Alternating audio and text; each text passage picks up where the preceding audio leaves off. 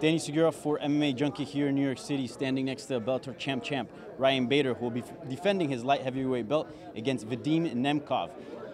First of all, Ryan, this is your first fight back in light heavyweight since 2017. Is it sort of nice to return to the original weight class where you really made a name for yourself and really that's how the fans got to know you, fighting at light heavyweight? Oh yeah, I'm excited about it. My weight is good. I kind of did a little test run and got down to like 213, so kind of reset my body. I was near 240 during camps at heavyweight, and so I realized too my body likes it. Yeah. My joints feel good. I feel fast, and so coming down to this fight in particular, we got a young guy that's highly praised, Fedor protege, and he beat 3 former champions in his last 3 fights. So I'm looking forward to it. Yeah, we'll get to the Fedor stuff in a second, but that's something I wanted to ask you. He might not be the biggest name, but if you look at his record, I mean, he's been killing it. Do you kind of like being in that position, or do you kind of see it maybe as a lose-lose, or maybe a way to prove, like, look, I can not only beat the big names, but this young guy's coming up? I see a bunch of different ways. Yeah, a lot of people don't know him, right? So you lose to a guy like that, and they're like, who the hell was that guy? But they don't realize how good he really is. Beat 3 former champions, last 3 fights, and all that. But at the same time, I'm interested in this fight, and I'm amped for it because I've been fighting the top guys, guys that everybody knows, and the hardcore MMA fans know this dude and know he's like the next big thing. And so for me to go out there and prove and put a stamp on it, like, hey, I'm still here. I might be here for a little while. So you can have your time, but my time's right now. Yeah. He obviously talked about how he wants to get a little bit of revenge because you knocked out Fedor. Obviously, how do you feel about that? Do you think it's a good feel going into this fight for him? Yeah, no, I don't really care. I mean, you got to fight your own fight, right? You got to do it for you. I have 0 dogs in that fight, right? I did my thing with Fedor, and it is what it is. I know he's his coach and whatnot, but for me, it doesn't matter. I'm going to go out to beat you. Yeah. Already beat Fedor. You can't bring him in the cage either, so worry about yourself and let's go. Now, ideally, moving forward, would you like to alternate between light heavyweight and heavyweight and do this whole champ thing? Or, are you kind of, how are you planning on moving forward? Yeah, right now, go out and win this fight, right? Go out and win this fight. I kind of want to stay down for one more light heavyweight because I was gone for a while, right, doing the heavyweight Grand Prix, and then Bellator wanted me to defend the heavyweight title, and I did. And so I feel like I owe it kind of as a light heavyweight division to stay down there for a couple fights and then go back up. So that's what I'm thinking.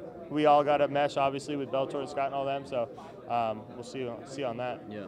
Now, at heavyweight, you've looked great, from dominant performances going to distance to quick knockouts. Would you say you're a better fighter at heavyweight, or would you say maybe the competition's a little less? Why do you think you've looked so good at heavyweight specifically? I've always had power, and my speed. I think it just translates really well over to. I can't be pushed around by these heavyweights, right? And I have the speed on them and the cardio. I have cardio that puts out light heavyweights that get tired and basically quit. So to bring that to heavyweight, and like I said, power is already there, and it's the speed.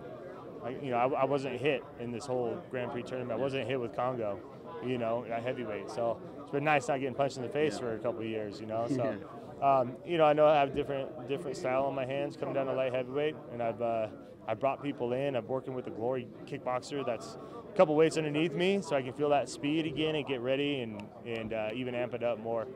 Now, here at the press conference, you mentioned there was a bit of an incident with Rampage after your fight with Che Congo. We obviously know their relationship, they're buddies. He said something to your sister. What happened there in that situation? I had no idea. I was coming out of the cage, and you get the story, at the end, right? I was kind of pissed, and at that time, I'm like, yeah, maybe I did accidentally poke him in the eye. Who knows?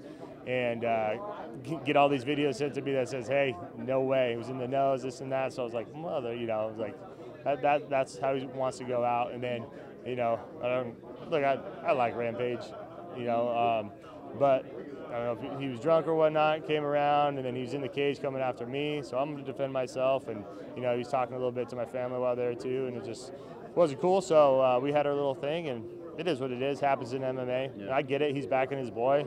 I'd back my boy too. But the thing is, it all stems from that alleged eye poke that really never happened, and they really never brought any piece of evidence forth that showed it in his eye. Yeah.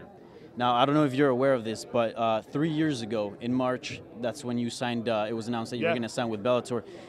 I guess looking back at that decision, how has this 3 years been, and can you kind of reflect on your Bellator run, because you've became champ and you've gotten wins over solid names, Fedor, etc. You know? Well, yeah, I have known nothing else prior to that, right? And so I took a leap of faith. I was like, you know what?